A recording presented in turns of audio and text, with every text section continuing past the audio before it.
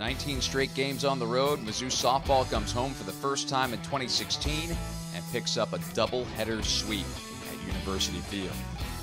Along with former Tiger first baseman Kelsey Roth, I'm Ben Arnett. And Kelsey, game one win 6-0. Same thing in game two. Overall, Missouri, great offense, and the pitching using 4 different pitchers. Pitching and defense also there as well.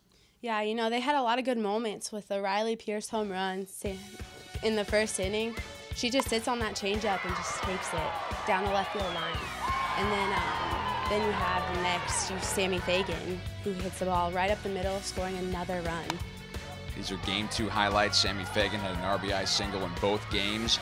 Missouri clicking offensively. And in game two, Tori Finucane went the first 3 innings, left with some arm soreness, and in came Danielle Baumgartner, and the freshman from Mexico, Missouri, was spot on.